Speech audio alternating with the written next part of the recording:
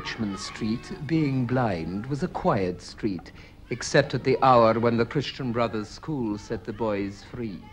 An uninhabited house of 2 stories stood at the blind end, detached from its neighbors in a square ground. The other houses of the street, conscious of decent lives within them, gazed at one another with brown, imperturbable faces.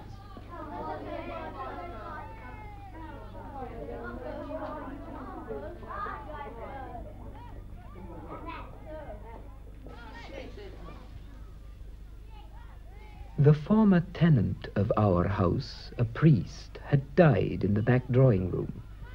Air, musty from having been long enclosed, hung in all the rooms, and the waste room behind the kitchen was littered with old, useless papers. Among these I found a few paper-covered books, the pages of which were curled and damp. The Abbot, by Walter Scott, The Devout Communicant, and The Memoirs of Vidocq. I liked the last best because its leaves were yellow.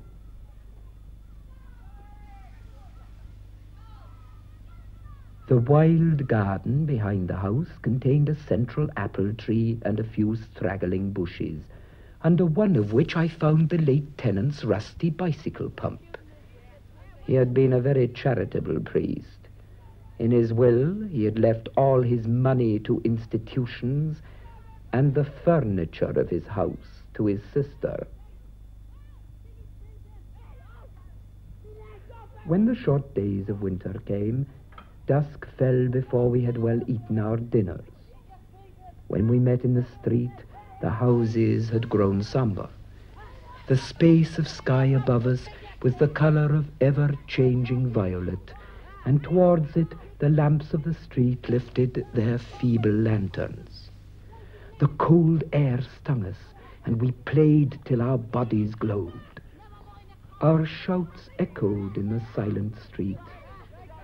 The career of our play brought us through the dark, muddy lanes behind the houses, where we ran the gauntlet of the rough tribes from the cottages, to the back doors of the dark, dripping gardens, where odors arose from the ash pits, to the dark, odorous stables, where a coachman smoothed and combed the horse or shook music from the buckled harness. When we returned to the street, light from the kitchen windows had filled the areas. If my uncle was seen turning the corner, we hid in the shadow until we had seen him safely housed.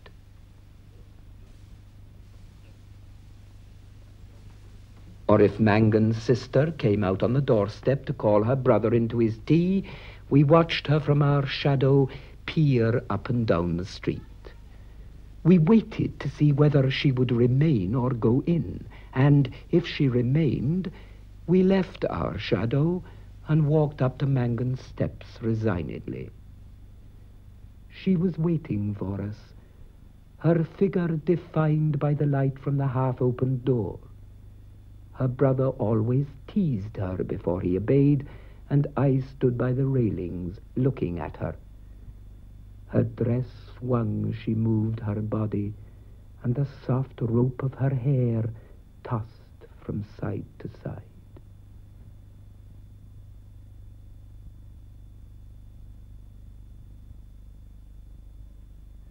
Every morning I lay on the floor in the front parlor watching her door. The blind was pulled down to within an inch of the sash so that I could not be seen. When she came out on the doorstep, my heart leapt.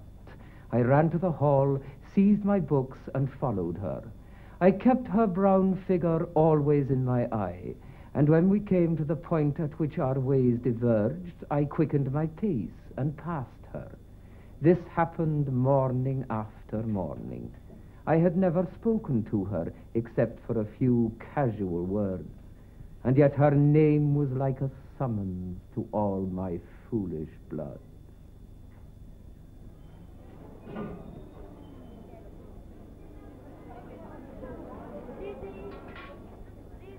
Her image accompanied me even in places the most hostile to romance.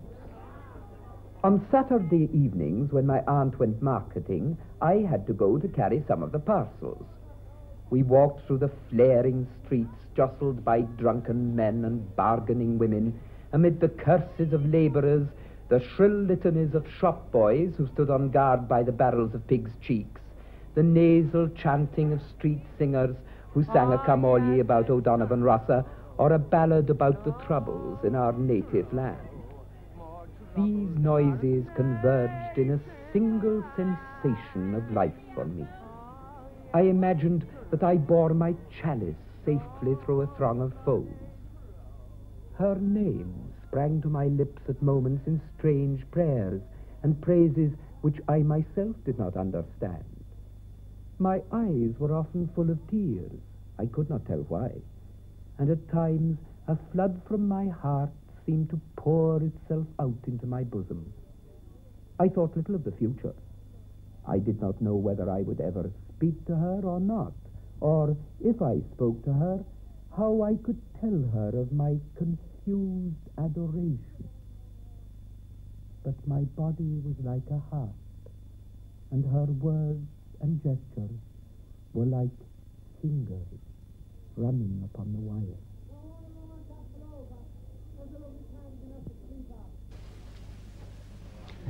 We're in the middle of James Joyce's short story, ARABY, from his collection, Dubliners. I've chosen this story not only because it's one of my own favorites, but also because it illustrates very nicely some of the major differences between 19th century fiction and modern fiction. Even though this story was written as far back in 1904, it has many of the characteristics of modern fiction. In the 19th century, the sense of what was significant in human affairs to a novelist was communicated by making the characters engage in things that were of public importance. What I mean is that anything significant that happened to a character in a novel or a story was immediately projected in terms of rise or fall in social status, gain or loss of money, change in marital situation, or something that one might call public, visible to the whole outside world. This public sense of what was significant in human affairs becomes much less available in the 20th century. More and more writers have come to feel that what is really significant in human experience may be something very slight, some shift in mood, some change in attitude, some momentary feeling, which cannot be adequately represented by a major movement of fortune or destiny, may in fact be reflected in no external circumstance at all. And so they develop a much more delicate kind of style in which they try to make objects and incidents in their stories symbols, that is to say, make them stand for a whole area of inward meaning in terms of human experience. And this is what Joyce does with great skill, I think, in this story. The symbolic use of imagery, I think, comes out right from the beginning. This boy is living in a shabby genteel street, in a blind alley. Everything is musty. The sense of real vitality and life and meaning having disappeared, this sense is communicated in all sorts of ways. The books of romance, a novel of Walter Scott, is found curled, stained, and old in a disused room with a broken window. The rusty bicycle pump, the back drawing room in which the priest had died. All this helps to build up the atmosphere of someone trapped in an atmosphere of drabness in which all true excitement and meaning has long escaped. And the sense of wanting to abandon this environment, escape from it into a world of romance and beauty and meaning, is first suggested by the projection of the image of the girl standing there bathed in light while the boys look up from the darkness of the railing below. This is a story based on the age-old theme of the quest, the oldest of all literary themes. King Arthur's knights quested for the Holy Grail, Jason quested for the Golden Fleece. The boy in this story is questing for his image of beauty and romance associated with the girl and with the bazaar called ARABY that we shall learn about in just a moment, the glamour of the East. And you remember that line, I imagined that I bore my chalice safely through a throng of foes. Here is the glory amid the drabness, the holy grail, as it were.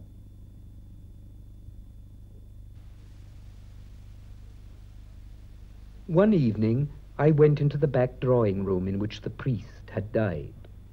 It was a dark, rainy evening, and there was no sound in the house. Through one of the broken panes, I heard the rain impinge upon the earth, the fine, incessant needles of water playing in the sodden beds. Some distant lamp or lighted window gleamed below me. I was thankful that I could see so little. All my senses seemed to desire to veil themselves, and, feeling that I was about to slip from them, I pressed the palms of my hands together until they trembled, murmuring, "Oh, love, oh, love," many times.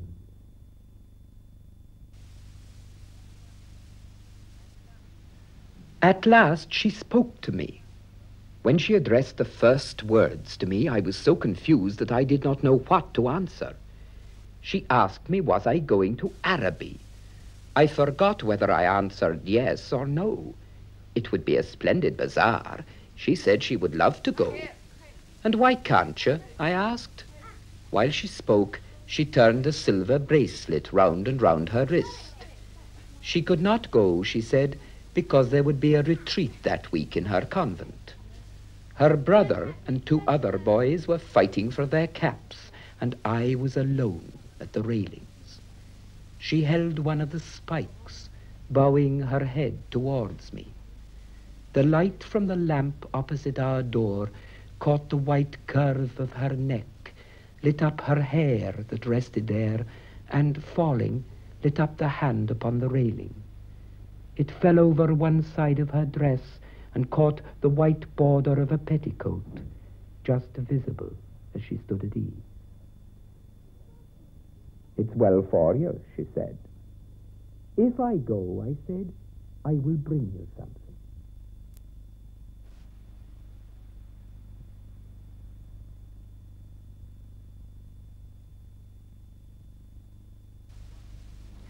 What innumerable follies laid waste my waking and sleeping thoughts after that evening. I wished to annihilate the tedious intervening days. By night in my bedroom and by day in the classroom, her image came between me and the page I strove to read. The syllables of the word ARABY were called to me through the silence in which my soul luxuriated, and cast an Eastern enchantment over me. I asked for leave to go to the bazaar on Saturday night. My aunt was surprised and hoped it was not some Freemason affair. I answered few questions in class. I watched my master's face pass from amiability to sternness. He hoped I was not beginning to idle. I could not call my wandering thoughts together. I had hardly any patience with the serious work of life, which, now that it stood between me and my desire, seemed to me child's play. Ugly, monotonous child's play.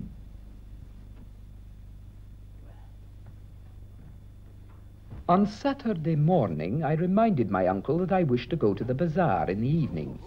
He was fussing at the hall stand, looking for the hat brush, and answered me curtly, "Yes, boy, I know."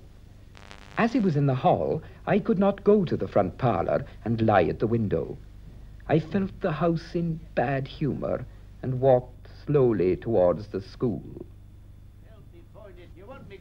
The air was pitilessly raw, and already my heart misgave me.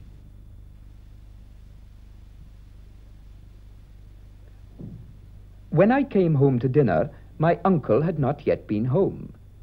Still, it was early. I sat staring at the clock for some time, and when its ticking began to irritate me, I left the room. I mounted the staircase and gained the upper part of the house. The high, cold, empty, gloomy rooms liberated me, and I went from room to room singing. From the front window, I saw my companions playing below in the street. Their cries reached me weakened and indistinct, and, leaning my forehead against the cool glass, I looked over at the dark house where she lived. I may have stood there for an hour, seeing nothing but the brown-clad figure cast by my imagination, touched discreetly by the lamplight at the curved neck, at the hand upon the railings, and at the border below the dress.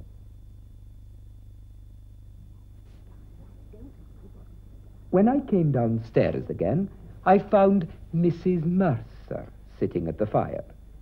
She was an old, garrulous woman, a pawnbroker's widow who collected used stamps for some pious purpose.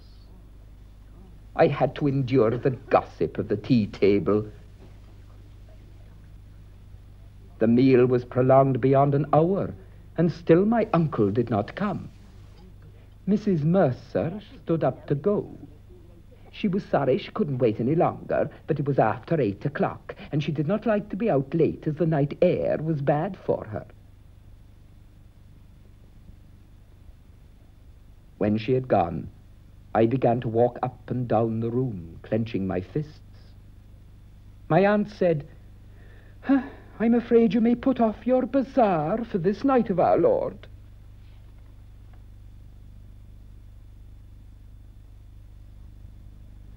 We no longer have Oriental bazaars for charity today, but it's perfectly clear what ARABY meant in the imagination of the boy.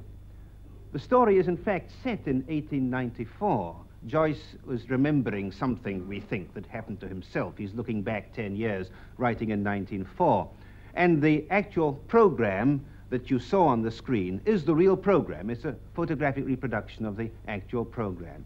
It symbolized ARABY, both to the organizers of the bazaar and even more so in the eyes of the boy. It symbolized this world of beauty and wonder and escape that I talked about a moment ago. Everything, in fact, that was not represented by the blind alley of North Richmond Street.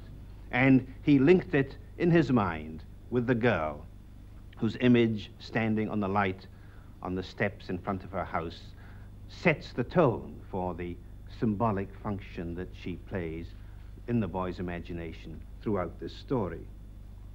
But notice, though this story is about a very heavily charged emotional situation, the tone of the telling is strict deadpan. The sentences are precise and clean and very carefully modulated. There's no tremolo, no loss of control at any point. And the details are beautifully ordered with great precision. So beautifully ordered, indeed, that it becomes possible, with a little imagination, to turn the narrative into visual detail, as we've done here and are doing in our projection of this story for you. Joyce makes it easy for us to do this by his own technique. Well, in this carefully controlled deadpan style, which has just a flicker of irony occasionally, incidentally, like the account of the priest right at the beginning, who'd been very charitable and left all his money to institutions and his furniture to his sister. In this deadpan style, we move on to the second phase of the story, when he is at last about to get to this world of beauty and romance and lights and wonder, the world of ARABY. But everything combines to frustrate him. His uncle, who has to give him the money to go, comes home late, and when he arrives, he's half drunk. It's so late now, he thinks he'll barely get there in time. But even at the last moment, he's delayed by his uncle taking up the word ARABY and translating it in his vulgar sentimentality to mean a silly sentimental poem, which he then proceeds to relate. The boy gets on the train, But it's so late, there's a special train for the bazaar, it's so late nobody else is there. The desolation of the situation is made clear. And as the train goes on to the late night, almost deserted bazaar, we feel that the whole notion of it being a bazaar special is mocked by the events. He gets there, it's almost too late. A girl and two young men are chattering idly, oblivious of the boy's frantic desire to make something of his dream. One by one, the lights go out, and eventually the boy discovers, and we discover as we witness his reaction, that he has returned to the drab environment that he had hoped to be able to escape from. He's right back where he started from. In that final sentence, so beautifully cadenced, you listen to the actual rhythms of it when it comes up. In that final sentence, we get the summing up. Modern life is not kind to the questing knight. Our romantic hopes are mocked, and we are left as in an empty television studio when the show is over, with the workmen clearing things away, covering the properties with cloths. At 9 o'clock, I heard my uncle's latchkey in the hall door.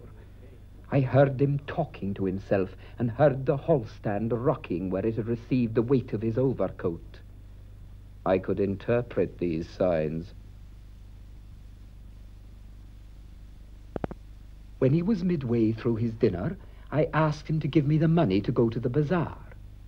He had forgotten. "Ah, the people are in bed and after their first sleep now," he said. I did not smile. My aunt said to him energetically, "Can't you give him the money and let him go? You've kept him late enough as it is." My uncle said he was sorry he had forgotten. He said he believed in the old saying, "All work and no play makes Jack a dull boy." He asked me where I was going, and when I had told him a second time, he asked me, did I know the Arab's farewell to his tea? When I left the kitchen, he was about to recite the opening lines of the piece to my aunt.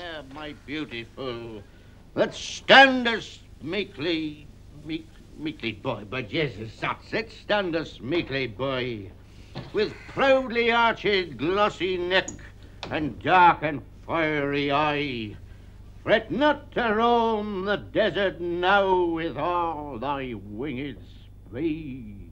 I may not mount on thee again, thou art sold be Arab steed.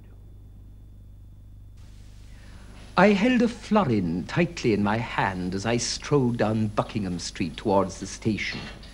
The sight of the streets filled with buyers and glaring with gas recalled to me the purpose of my journey. I took my seat in a third-class carriage of a deserted train. After an intolerable delay, the train moved out of the station slowly. It crept onward among ruinous houses and over the twinkling river. At Westland Row Station, a crowd of people pressed to the carriage doors, but the porters moved them back, saying that it was a special train for the bazaar. I remained alone in the bare carriage. In a few minutes, the train drew up beside an improvised wooden platform. I passed out onto the road and saw by the lighted dial of a clock that it was 10 minutes to 10. In front of me was a large building which displayed the magical name. I could not find any sixpenny entrance, and fearing that the bazaar would be closed, I passed in quickly through a turnstile, handing a shilling to a weary-looking man.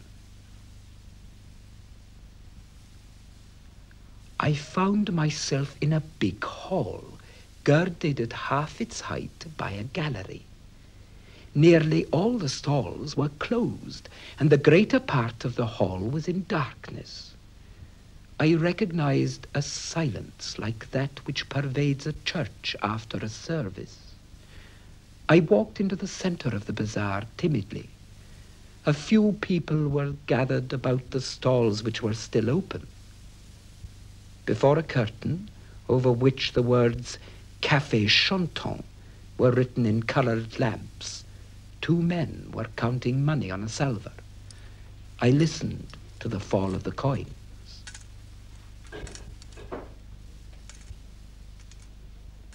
Remembering with difficulty why I had come, I went over to one of the stalls and examined porcelain vases and flowered tea sets.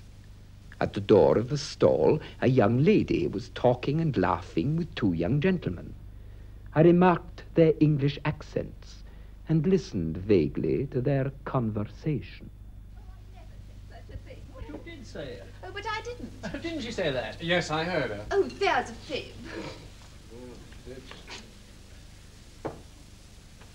Observing me, the young lady came over and asked me, did I wish to buy anything? The tone of her voice was not encouraging. She seemed to have spoken to me out of a sense of duty. I looked humbly at the great jars that stood like eastern guards at either side of the dark entrance to the stall and murmured, "No, thank you." The young lady changed the position of one of the vases and went back to the 2 young men. They began to talk of the same subject. Once or twice the young lady glanced at me over her shoulder. I lingered before her stall, though I knew my stay was useless, to make my interest in her wares seem the more real. Then I turned away slowly and walked down the middle of the bazaar. I allowed the 2 pennies to fall against the 6pence in my pocket. I heard a voice call from one end of the gallery that the light was out. The upper part of the hall was now completely dark. Gazing up into the darkness, I saw myself as a creature driven and derided by vanity, and my eyes burned with anguish and anger.